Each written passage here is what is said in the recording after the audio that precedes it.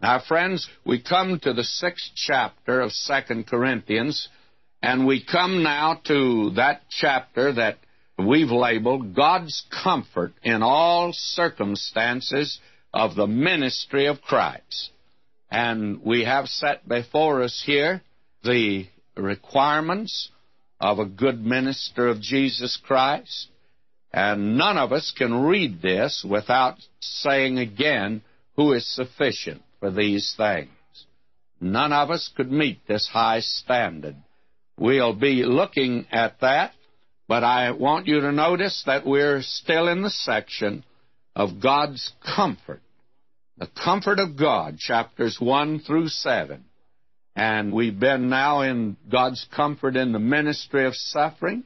First, it was God's comfort in the glorious ministry of Christ, chapter 3. Then in the ministry of suffering for Christ, the ministry of martyrdom for Christ, and now God's comfort in all circumstances of the ministry of Christ, the all-round minister. Let's look at this for just a moment, and we see presented to us here the one who is an ideal minister. Now, let me read. We then, as workers together with him, beseech you also that ye receive not the grace of God in vain. Now, you will notice that in your translation that with him is in italics, and it should be, we then as workers together. And we need to recognize that there's another line that is made today that needs to be rubbed out, and that is the line between clergy and laity. There are certain ones given the gift of teaching, and if I have any gift, it'd have to be that, because if I can't claim that one, I don't have any.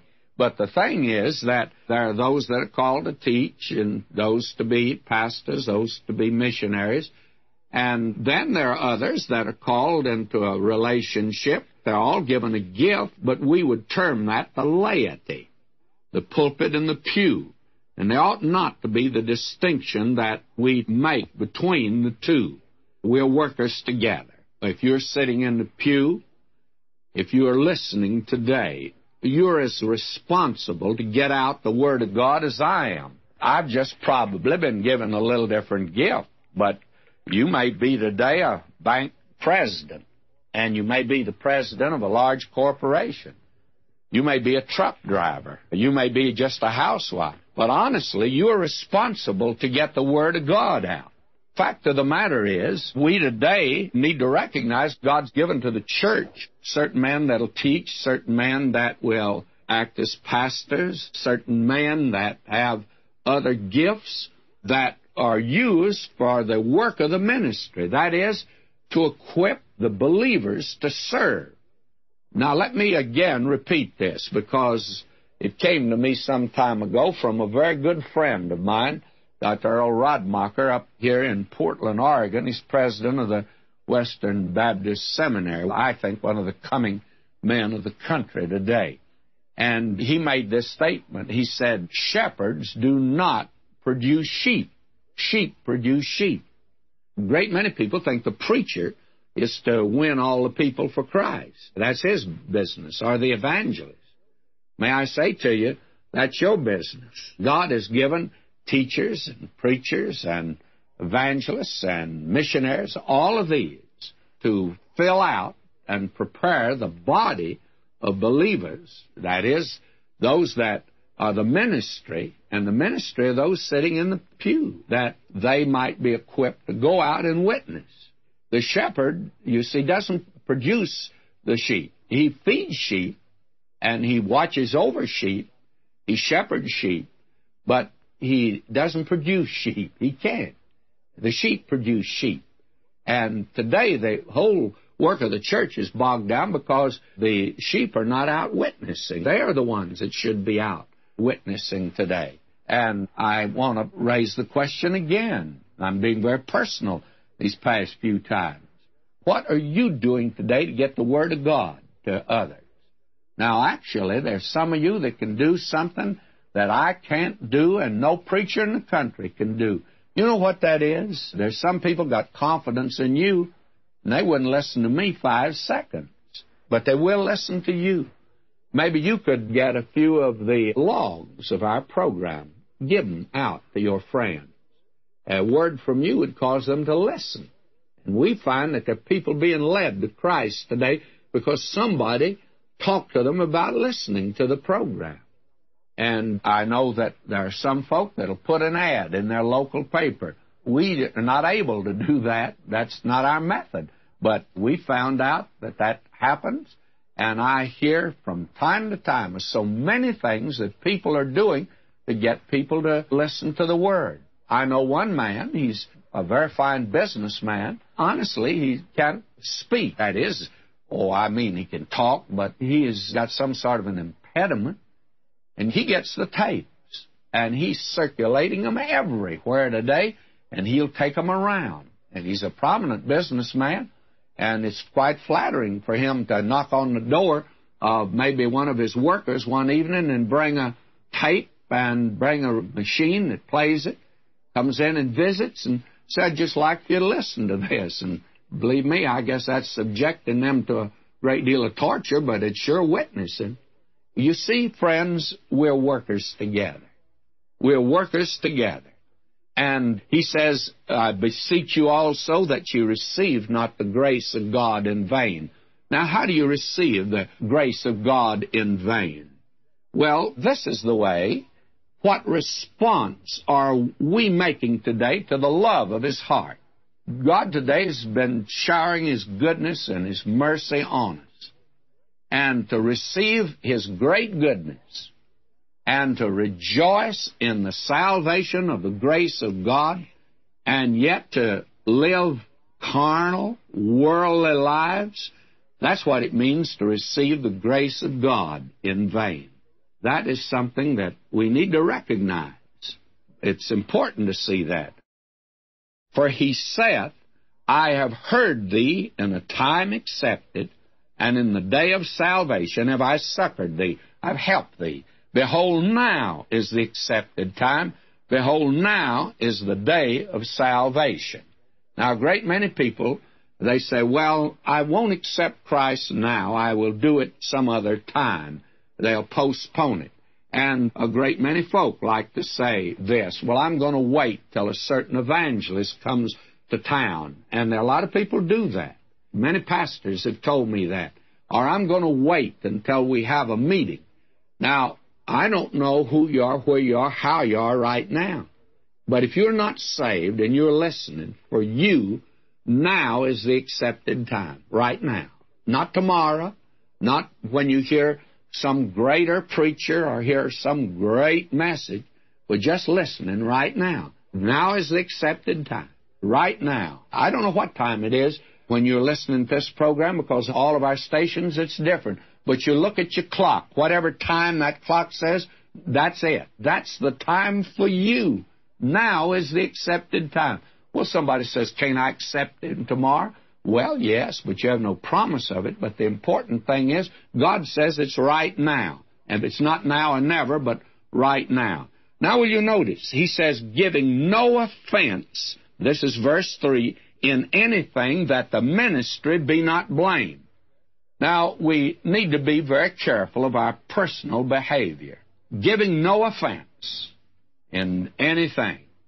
Now, offense here doesn't mean hurting people's feelings. I do not believe that any pastor today can serve long in a church without hurting the feelings of someone. Some folk are there for no other purpose than to get their feelings hurt. Actually, you can't be pastor of a church long until somebody gets their feelings hurt. You know, you hear the old saying, they carry their feelings on their sleeve.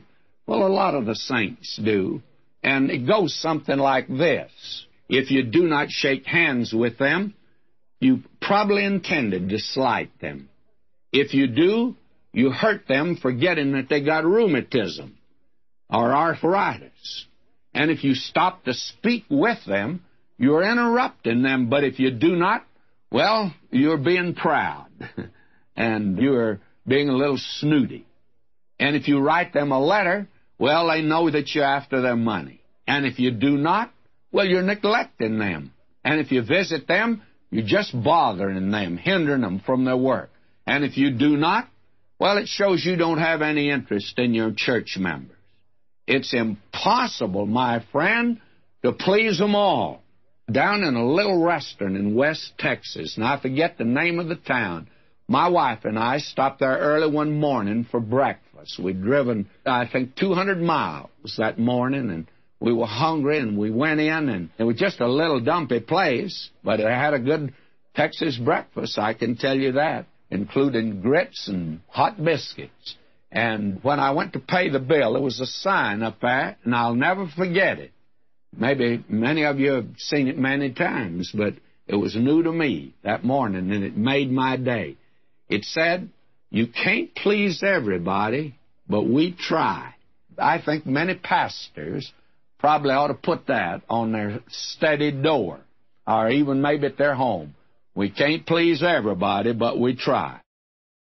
Now he has 3 sets of 9 different things that should characterize the ministry.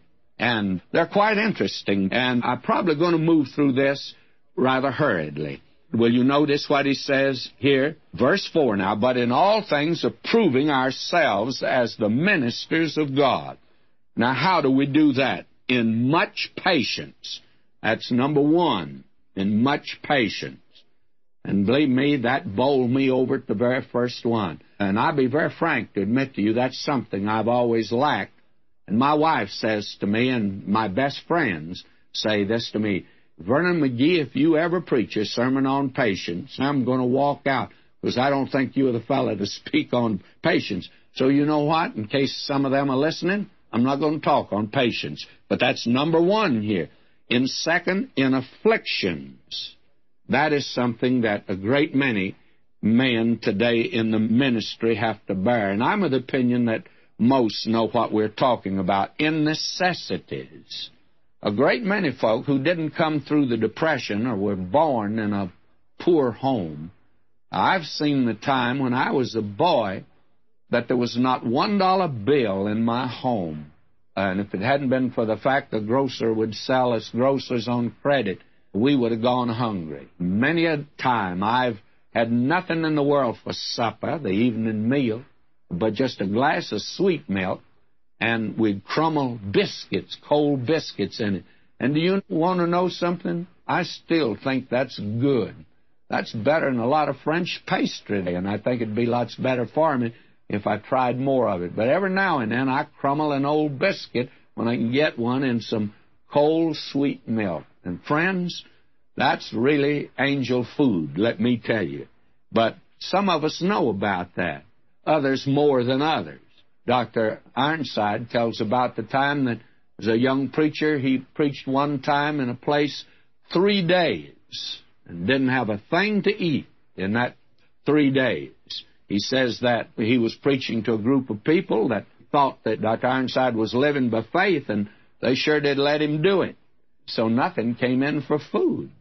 And then one morning he was debating whether to stay in bed for breakfast or to tighten up his belt again for breakfast, but he noticed a letter being slipped on the door, and he got up and opened it, and all it said was an expression of Christian fellowship, and there was a $10 bill in it. And he said that morning he went out and had the best breakfast he ever had in his life. Well, there are a great many men today know what afflictions are, but this new generation, they don't know. That's what's made the generation gap. When I try to tell my daughter, even though she's married, about the Depression, she says, "Dad, I don't even know what you're talking about." And they don't. In afflictions and in necessities and in distresses and in stripes. And I have a notion very few of us know what physical stripes are, but we've been cut across the face many times by some insulting remark made by some pious saint that makes it in a very pious voice, you know. The very interesting thing was that I used to have a dear lady, and she had a sharp tongue, And she'd always go out of an evening, after the evening service, and she'd say to me, "Pastor, you had a wonderful service this morning, a wonderful sermon this morning." Well, what about the evening sermon? And I told a friend of mine, I said, according to her, I can preach a good sermon in the morning, but I can't preach a good one at night.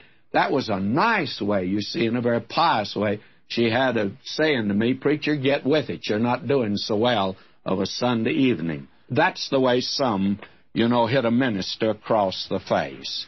And then we have here in labors and tumults and in imprisonments and in watchings and in fastings. Now, those are 9 things there, my friend, that should be the thing that would identify the minister. Maybe not all of them, but certainly most ministers know what most of these things mean. Now we have a second set of 9s. Number 1 is by pureness. And believe me, it's important that a minister be pure in his life. There's one thing that hurts the ministry today, the fact when one minister turns up as a bad egg. And when he does, and found guilty of immorality, it hurts the ministry. Pureness is important, and it's still not old-fashioned. You may be a square, I may be a square for saying it, but it's still good, and by knowledge. And knowledge here, I think, means not only the Word of God, but also preacher should know a great many things. He should, I think, keep himself abreast of the times in which he lives, by knowledge and by long-suffering. And here that comes up again. Long-suffering is patience, just in another suit of clothes. By kindness and by the Holy Spirit. And God have mercy on any of us preachers who try to preach without the Spirit of God leading us and guiding us. That's the thing I'm more concerned about than anything else. And in the 21 years I was pastor in downtown Los Angeles, I followed many great men. And I always thought of Dr. Torrey, the great evangelist of the past, who was the first pastor of that church. And when I would go out, the last thing I would say, "Oh, Lord, this morning, help me to preach in the power of the Holy Spirit." Because Vernon McGee by himself, friends, isn't very much, and not compared to those men. But by the Holy Spirit, and then by love unfeigned. And this is something today that's needed, a love that's genuine, not pious pretenders quoting pious platitudes and these phony professors of faith, always telling you how much they love you and then put a knife in your back. And we got a lot of so-called saints and their ministers like that today. Love unfeigned, genuine, real, because the Spirit of God put it in our hearts. Oh, this is so important we're talking about. And by the word of truth, and that word of truth means the preacher ought to know his Bible. And then we go on down and we read by the power of God. And that's important. And by the armor of righteousness on the right hand and on the left. Well, you notice we come now to another set here. And this is the third set of 9s. By honor and dishonor. I would say this gives us a well-balanced ministry. Honor and dishonor. By evil report and good report. Some people are going to say some ugly things about you. But we're to serve, not recognizing that. In other words, a good report can hurt you. Shakespeare has one of his characters say, "My friends flatter me, and they cause me to make an ass of myself. And my enemies, they call me an ass." Which is the worst? And we have here in evil report and good report. There are those that flatter us, those that say ugly things about us, and as deceivers and yet true, as unknown and yet well known. Oh my, minister God today may not be well known as dying and behold we live, as chastened and not killed, as sorrowful yet always rejoicing, as poor yet making many rich. Anytime you find a preacher that's rich, watch out. We're not supposed to get rich in the ministry. But having nothing, yet possessing all things. You remember Paul said in the first epistle, all things are ours. Christ is ours. Everything is ours today. I'm rich, but I'm poor too. Oh, you don't know how poor I am. Now will you notice? And yet possessing all things. And then Paul just cries out here, O ye Corinthians, our mouth is open unto you, our heart is enlarged. Oh, how Paul yearned over these converts of his in Corinth, these little baby Christians, babes in Christ, carnal Christians, but his heart went out to them. He almost breaks in this chapter and in the next one. O ye Corinthians, our mouth is open unto you, our heart is enlarged. Ye are not straitened in us, but ye are straitened in your own being. Now for a recompense in the same I speak as unto my children. Be ye also enlarged. And what he's doing here is just opening up his great heart of love here, and he stirs up the hearts here of those that love him. But the interesting thing is, he apparently stirs up the hearts of those who hate God and hate his word, to work injury upon those who love him and love the Scriptures. Now, we find that was true in the early history of the church, and it's true today. You stand for God, and you will find that it'll really cost you something. There's no question about that. Now, he begins to talk about something that's quite important, and yet here's a section that probably has been abused more, and there's some that have interpreted and made it as hard as nails, unyielding, unloving, and yet what Paul is saying is coming from a tender heart of a man whose heart was breaking and had great concern for these folk. And I want you to notice this because I think it's very important to see. He says here, be ye not unequally yoked together with unbelievers, for what fellowship hath righteousness with unrighteousness, and what communion hath light with darkness? And we find here that this is something that is rather abused today. And if you even walk past a liberal church, why, somebody's going to say that you're unequally yoked together with unbelievers. May I say to you that actually what he's talking about here is this matter of worldliness that's in the world, and also these sins of the flesh. There's so many so-called separated believers that are probably as worldly as they possibly can be.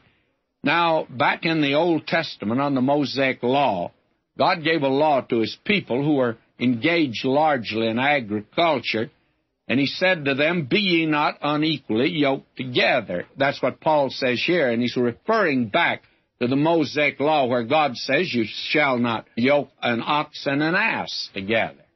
Well, one is a clean animal and the other's an unclean animal. And how are you yoked together? Well, you're yoked together, my friend, in a long enterprise. And it's a very real union that is brought about. It's a relationship. May I make a distinction here, because I find this made today by a great many. This has to do with joining in maybe some local enterprise. May I say to you that it hasn't anything in the world to do with that, but it has to do with joining up in a permanent relationship. Now, how can you be yoked together? Well, marriage is one. An unbeliever and a believer should not marry.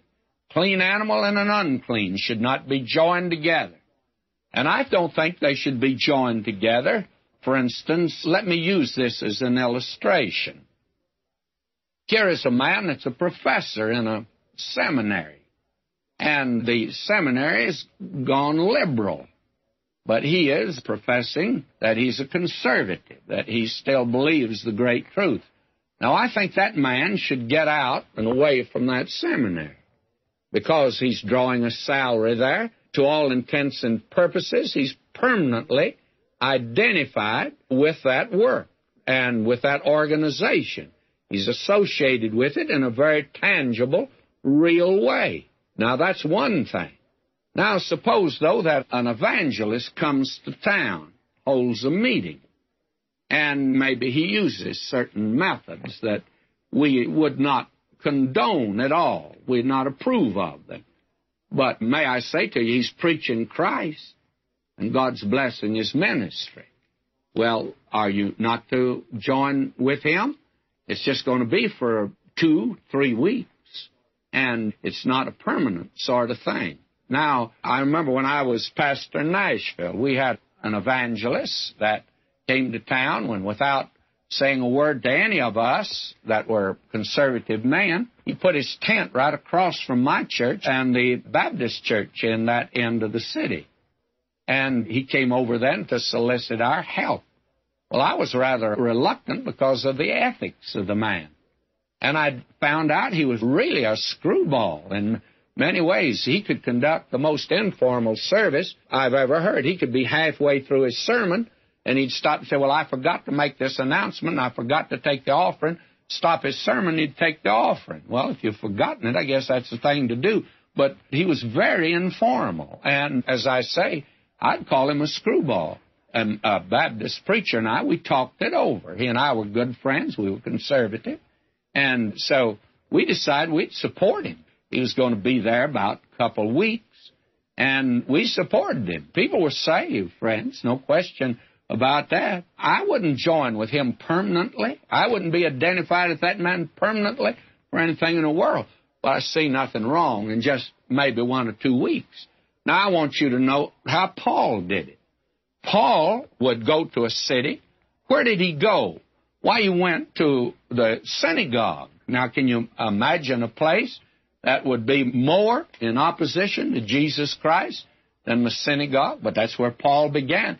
But now wait, and I'm not condemning him for it. I think that's the way he should have done it. That's the way God led him. But if Paul had joined one of those synagogues and had become the rabbi in one of them and stayed there, I'll be honest with you, I'm afraid I'd have some questions.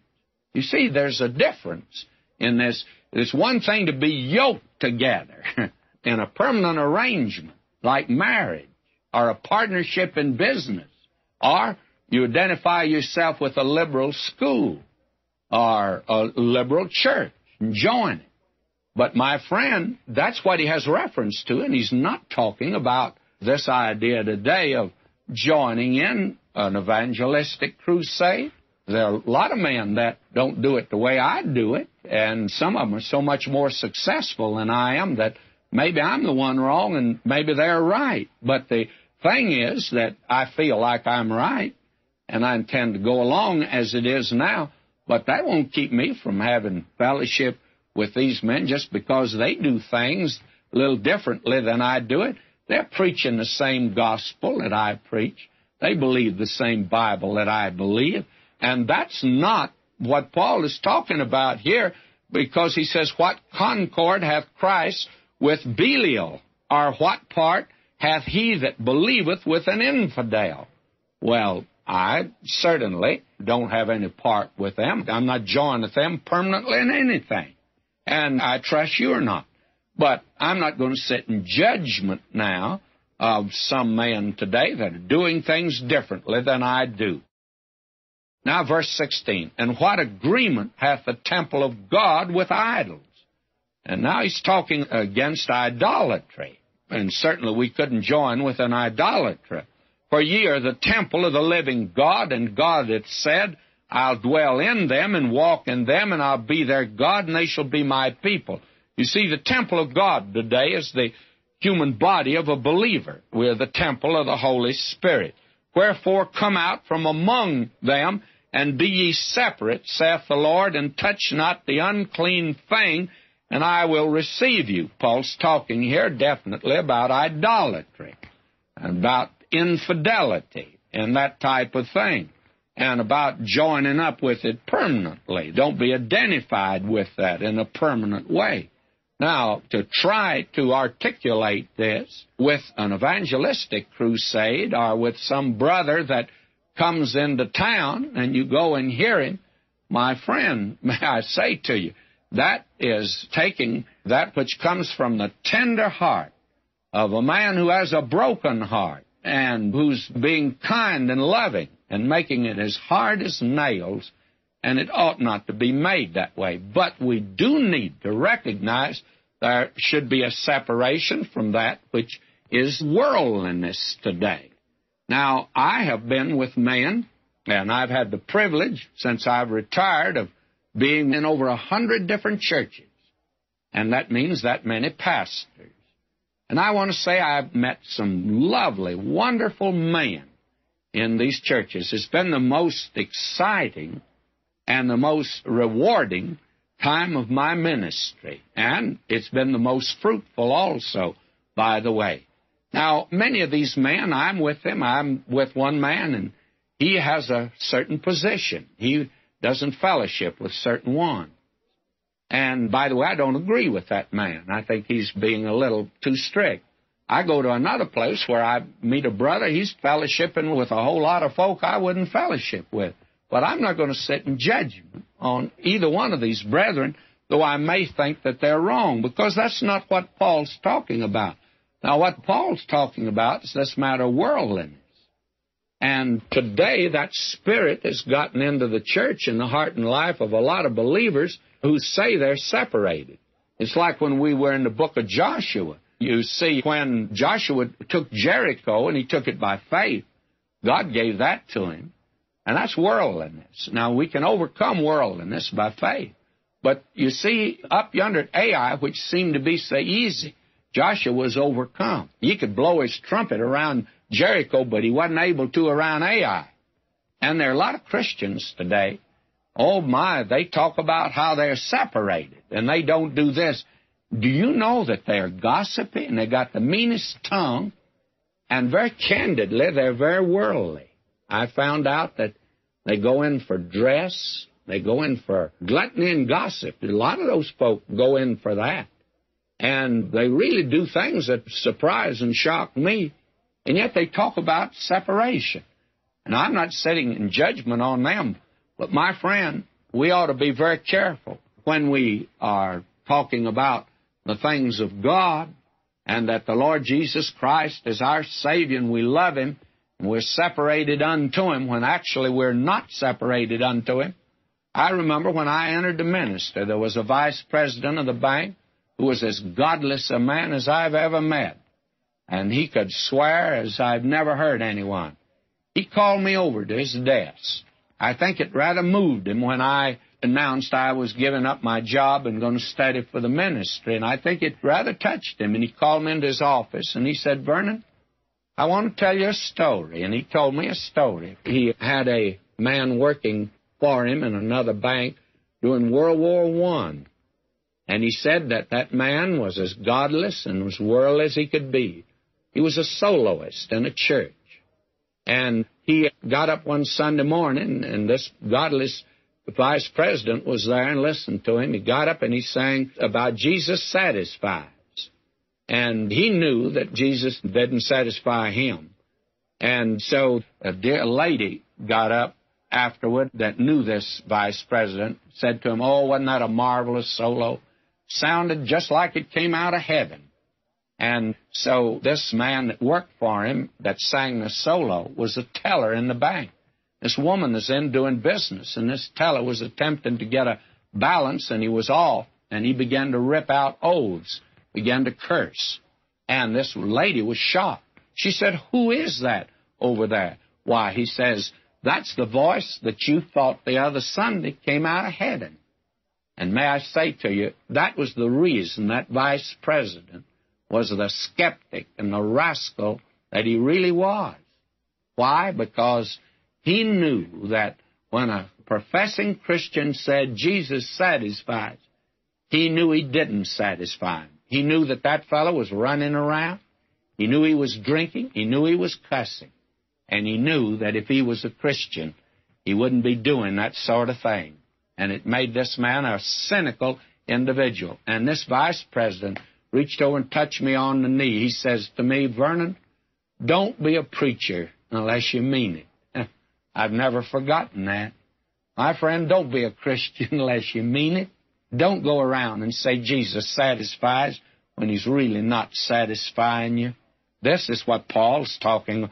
Wherefore come out from among them, be ye separate, saith the Lord, touch not the unclean thing, and I'll receive you, and I will be a father unto you, and ye shall be my sons and daughters, saith the Lord Almighty. In other words, you'll be a son and daughter that can honor you, you see. A man told me about his boy going away to college, and the boy got alienated from his dad.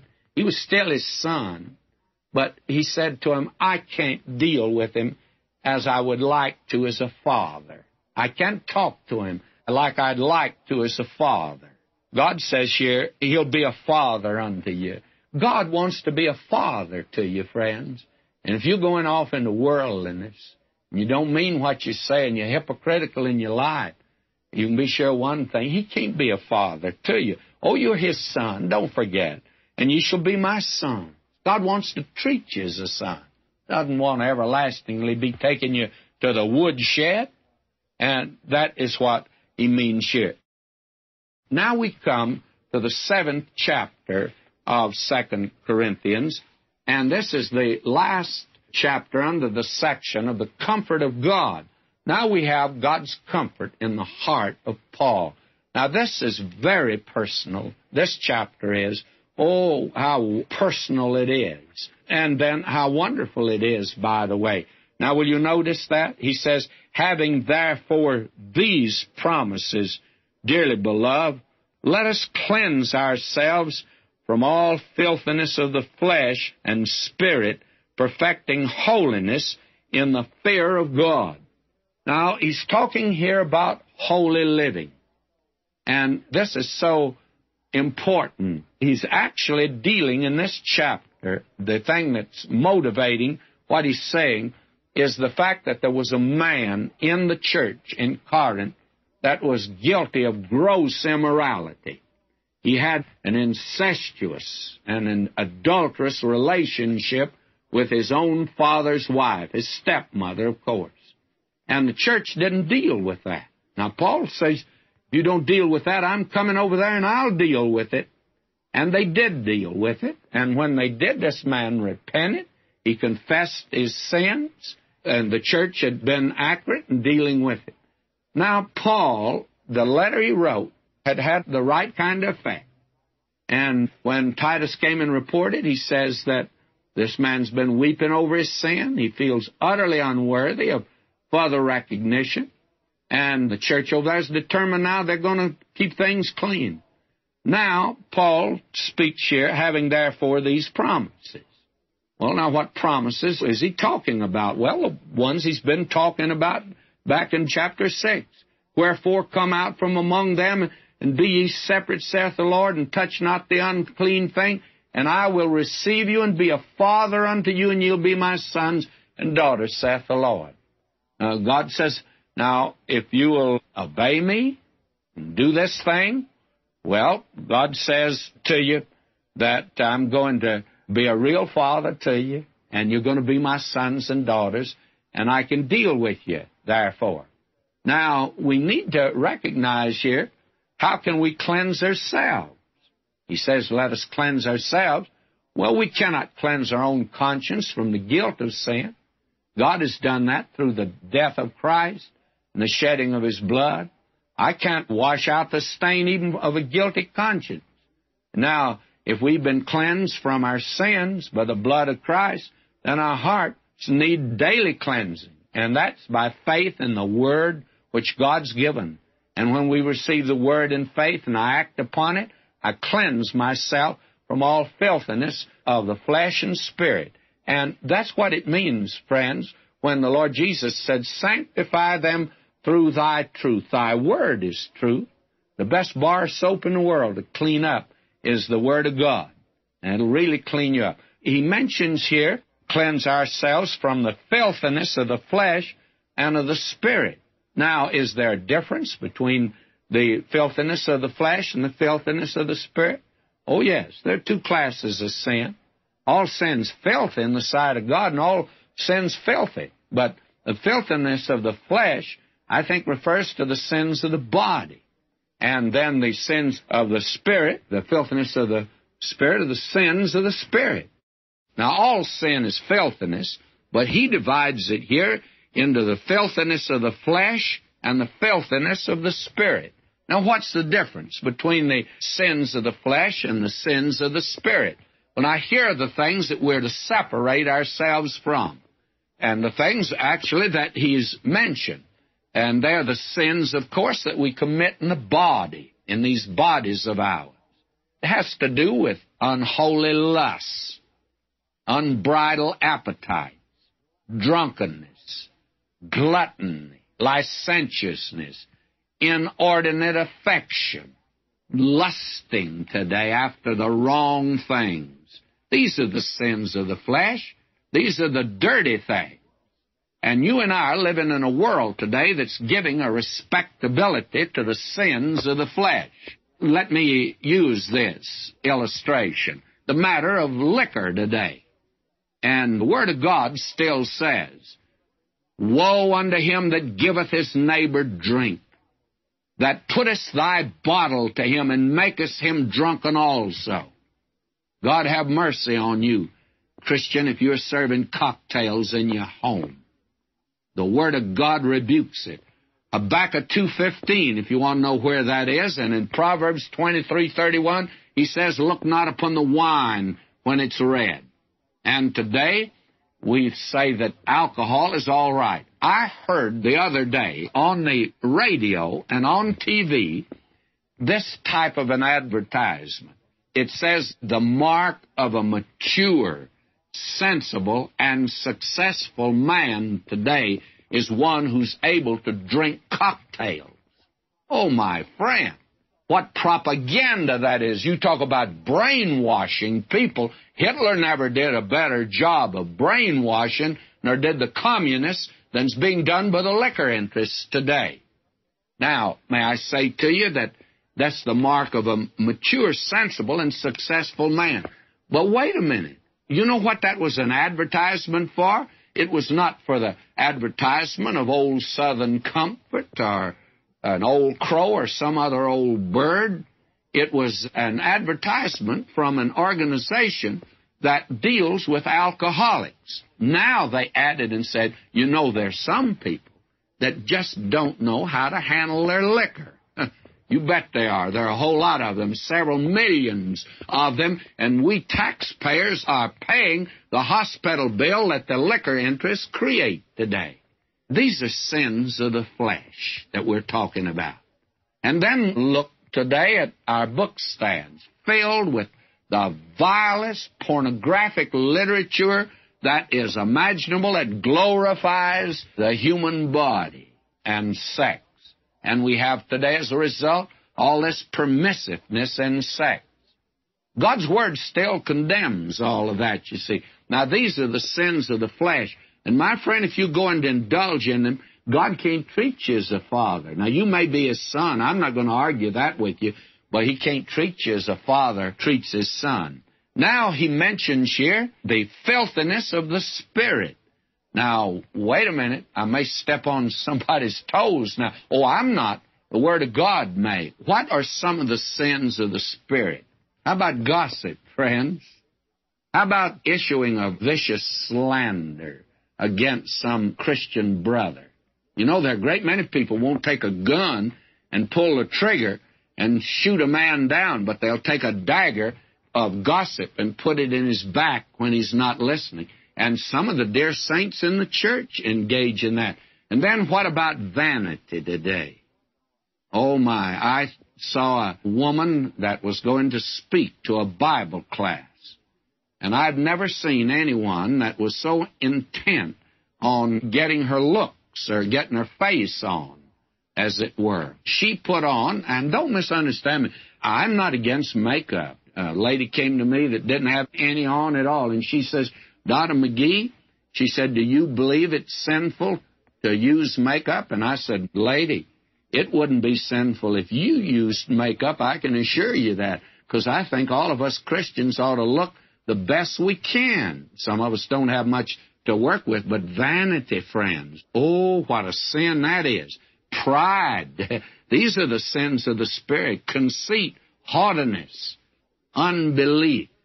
Oh, these are the dirty sins of the Spirit today. And we got a lot of saints in the church. They wouldn't get drunk. They wouldn't smoke a cigarette either. But, oh, do they have, on the end of their tongue, they've got something that burns lots more than any cigarette burns, and that's gossip. Now, I know I'm stepping on toes. We probably ought to move away from that. He says, let us cleanse ourselves from all filthiness of the flesh and spirit, perfecting holiness in the fear of God. Now, we are to, the writer of the Hebrews says, we're to follow peace with all men and holiness, without which no man shall see the Lord. Now, Christ is my righteousness. He's my holiness. But, friends, my life and His perfection are really far apart. God says, let's not have such a big generation gap. Let's not have such a big holiness gap. I want you to be holy. May I say to you, this is a tremendous statement. Now I must move on. He says here, receive us. We've wronged no man. We've corrupted no man. We've defrauded no man. You know, when Paul came in, he didn't take an offering for a bunch of stray cats in the Aleutian Islands. I don't know whether anybody's running that or not, but I'm sure not going to get in that business. We're not to take up offerings for things like that and then use them for something else. And then the deacon board in churches, when an individual gives money for a certain purpose, it's to be used for that. And friends, I know deacon boards that don't follow that. May I say to you, Paul could say, we've corrupted no man, we've defrauded no man. I wish that a great many today, Christians, could say the same thing. And then he says, I speak not this to condemn you, for I've said before that ye are in our hearts to die and to live with you. Oh, how Paul loved these. Now will you notice what he says here? He says, great is my boldness of speech unto you. Great is my glorying of you. I'm filled with comfort. I'm exceeding joyful in all our trouble. Now, this is quite lovely, and I think we need to have a little background here to understand this, because some of you may have tuned in a little late as we come to this. And we need to recognize that Paul, in his first epistle to the Corinthians, he wrote them a very sharp letter. We've seen that in 1 Corinthians. And I tell you, Paul called them babes in Christ. He called them carnal Christians. And there was gross immorality among them. And he said, that thing, you are to put that away. You are to deal with it. They had dealt with it. And then Titus met him, you will recall, over in Philippi, and told him that the church had dealt with it, and the man had repented. And then Paul wrote and told him, oh, you're to receive him now, because don't go to the opposite extreme and keep him out of your fellowship. Oh, my friends, today we need to recognize that. Now Paul begins to brood over all of this. And Paul says, maybe, after all, I shouldn't have written such a sharp letter to you. Maybe I shouldn't have written like that. Maybe I should have come to you directly. And he's turning that over in his mind. Because, you see, when he left Ephesus, he went to Troas, and he waited there. And Titus didn't come, and he's rebuking himself. And he went on up to Philippi, and that's when Titus came and brought him word at that time. Now, somebody's going to say to me, but I thought you believed in the verbal inspiration of the Scriptures, and that Paul was writing by inspiration in 1 Corinthians. Yes, he did. That's the inspired Word of God. I believe that with all my heart. Well, then how could he rebuke himself? Because he was human. But God had him write like that, and God's having him write like this to let you and me know how human he really is. and then how tender and how sweet and loving He was, and that you and I ought to be the same way. Oh, what a lesson this is for us. And he says, now that he's received the letter, he says, I'm filled with comfort. I'm exceeding joyful in all our tribulation. You know, there may be somebody listening to me today, if you'd sit down and write a certain letter to an individual that maybe you'd hurt years ago and tell them you were sorry and that you wanted to make things right. You know what you'd do for them? You'd make them exceedingly joyful. We need to do that. Verse 5 is very personal now. I feel like we ought to turn our head now and not even read this, because this is very personal. I'm not sure Paul thought at this point that we'd be reading this today. He says, for when we were coming to Macedonia, our flesh had no rest, but we were troubled on every side. Without were fightings, within were fears. Nevertheless, God, that comforteth those that are cast down, comforted us by the coming of Titus. You see, God used a man to comfort Paul. And you could help some dear saint of God. My friend, when was the last time that you went to your preacher, put your arm around him, that is, if you're a man, put your arm around him and say, brother, I've been praying for you. I see you working pretty hard. And I know you're standing for the things of God, and I just want you to know I'm standing with you. He'd appreciate that. That is, if he's that kind of a preacher. If he's not, then don't do it. But if he is. Now listen to him. God that comforted those that are cast down. He comforted us by the coming of Titus, and not by his coming only, but by the consolation or comfort wherewith he was comforted in you. You comforted Titus, and Titus comforted me. When he told us your earnest desire, your mourning, your fervent mind toward me, so that I rejoice the more. Somebody came to me the other day, and I was in a church service, and this party came to me and said, my brother who lives back east, and I call no names or give no places, he said, you know, he wrote me, we'd been praying for him, and he said, you know, I've been listening to that fellow McGee from California. Hope you can meet him sometime and tell him that I have accepted Christ as my Savior. Now, why that brother didn't write me, I don't know, but he didn't. He wrote to his brother out here, and his brother told me. And I want to say that comforted me. Makes me know this radio program, friends, is something I ought to be doing. Listen to him. When he told us your earnest desire, your mourning, your fervent mind toward me, so that I rejoice the more.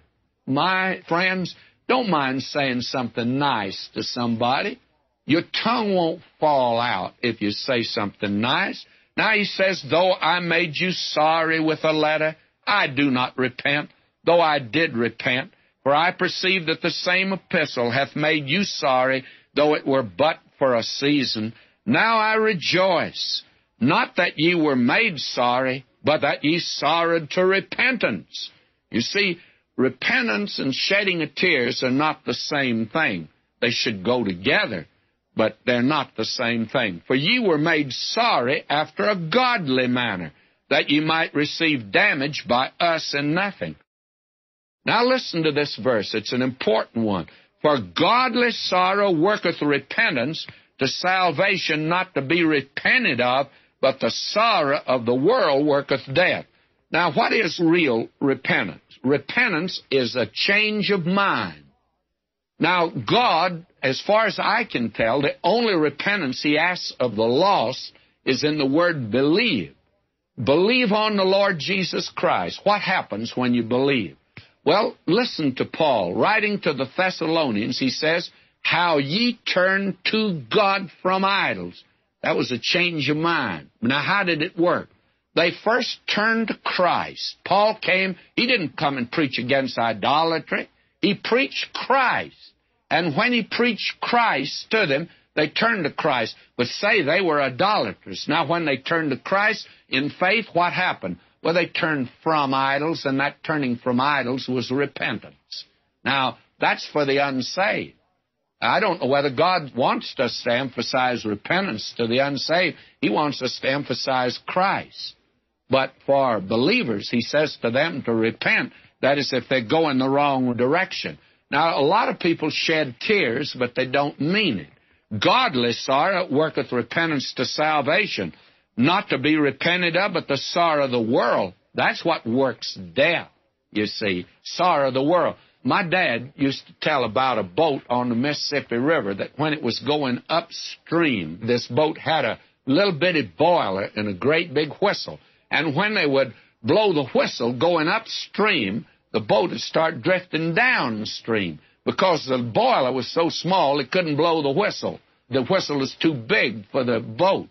Now, today, there are a lot of folk that have got a great big whistle and a little bitty boiler.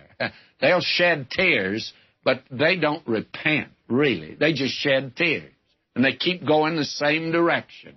And a lot of folk, they got a big whistle. They cry a lot, but doesn't mean anything. And the thief, he wept when they caught him, but he didn't weep because he was a thief. He wept because they caught him. Now listen, he says, for behold, this selfsame thing that ye sorrowed after a godly sort, what carefulness it wrought in you, yea, what clearing of yourself, yea, what indignation. And he goes on to commend them for the fact that they really turned to God. Now, this was repentance for believers. There are a lot of believers today that need to repent. Now he says, verse 13, therefore we were comforted in your comfort, yea, and exceedingly the more joyed we for the joy of Titus, because his spirit was refreshed by you. For if I have boasted anything to him of you, I'm not ashamed. And then let me drop down to the last verse of this chapter, verse 16. I rejoice, therefore, that I have confidence in you in all things.